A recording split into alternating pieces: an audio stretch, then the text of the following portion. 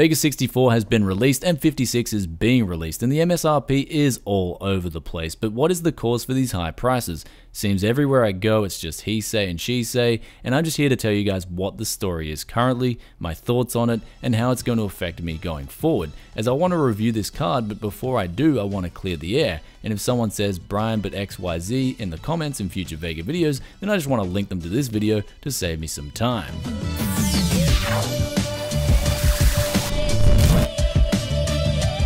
What a messy launch, though new GPU launches usually are messy. However, this launch is also being clouded in scrutiny from apparently, and I'll emphasize that again, apparently, as I have no proof of anything in this video, so take any of this information, of course, with a spicy grain of good old salt.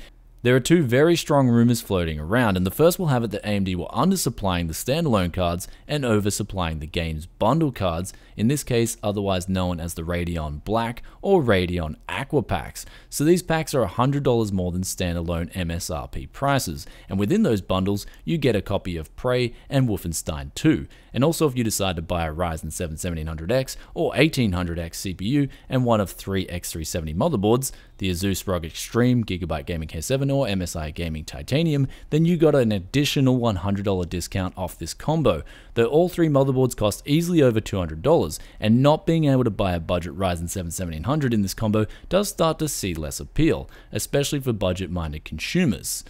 The last offer in these packs is the option to buy Samsung's new CF791 ultra-wide monitor and get a $200 discount, which is quite enticing except for the fact that the monitor costs over $900. The pack itself apparently got oversupplied and the standalone cards were undersupplied, and if that's true it doesn't make much sense at all, since the amount of people building an entire system from the ground up would be a lot less than people who just want to buy the card. I mean, look at how slow CPU clock speeds have come in the last 5 years as opposed to GPUs, and you can definitely see the appeal of GPUs over CPUs and hence the demand for buying a graphics card over building an entirely new system. So apparently AMD wanted to sell those bundles to get an extra $100 in the hopes that most people wouldn't cash in on any of the deals. However, I have heard rumors that retailers are being told to strip the cards out of the bundles and sell them at standalone prices. So again, I will reiterate, lots of he say and she say out there at the moment.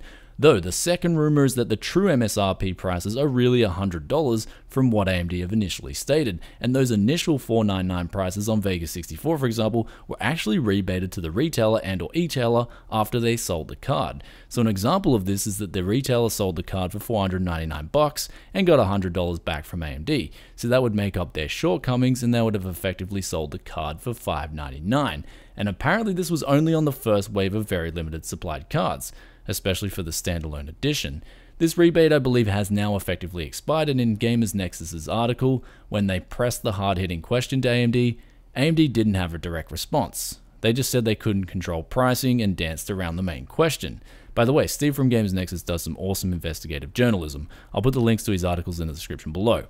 So anyway, back to Vega. It was released and AMD have spoken on the matter, and they said that apparently it's a simple case of supply and demand and that they're doing their best to make sure suppliers get stocked up, which in turn will hopefully get prices closer to the suggested retail prices AMD initially promised. And in their defense, GPU launches in the last few years, especially higher-end cards, have typically been sold out with prices that can go well above that of MSRP for months. So like Steve from Hardware Unboxed said, just wait it out a good month or two and also wait for the add-in board partner cards to hit the shelves and then see how pricing is from there. If pricing comes down or if it's $100 above retail consistently in a month or two, then we will know the truth. Though to further complicate matters, news on the internet will have it that the hardware on those cards is just simply too expensive to sell at the initial MSRPs promised by AMD, so retailers are forced to raise the prices $100 higher or else nobody will be making any money on these cards at all. Though I will give you guys my 2 cents. I mean, Jay already gave his 2 cents and he is boycotting AMD completely. I wouldn't go that far personally just yet, but the man does have his reasons and he has stated why in his own video, where he says he has a trusted source that confirms this whole fiasco. However, I will give AMD the benefit of the doubt for now. I mean, look at the Nvidia 3.5GB fiasco years ago. Apparently there was a miscommunication internally, and honestly after going to events and meeting some of the folks in tech companies, especially at Computex with small tech companies, I'm not going to name any names, but some of them only know marketing, they don't have a clue about the actual tech itself, so after you see it in person, then you do realize that some of these defenses that may seem impossible actually do start to seem plausible. But before throwing the hammer down on AMD, let's just give it a bit of time, and the main thing I wanted to throw into this topic is quite simply us, the consumer. At the end of the day, we dictate the prices with our wallets. We always will. If AMD wants to charge too much for their graphics cards, well then I say let them sit on the shelves. Personally, I'm a deals man and none of this phases me. I mean, Intel, Nvidia, AMD, they're all publicly listed companies and their main goals are to either profit, grow, or grow market share. They don't care about you as an individual. They certainly don't cook you breakfast, they don't change your underwear, or tuck you in and kiss you to bed at night.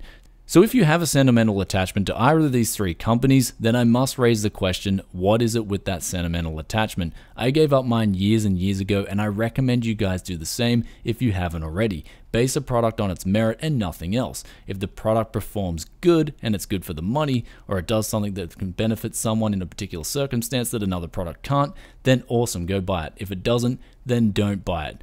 Though I will say this in regards to the pricing, I will be basing my AMD Vega conclusions in my review now on two different sets of pricing, as there's just too many people talking about what appears to be very strong rumors and just too much talk of it to simply ignore.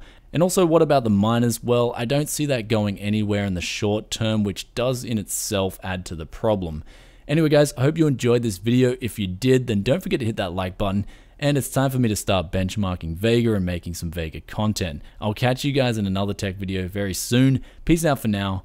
Bye.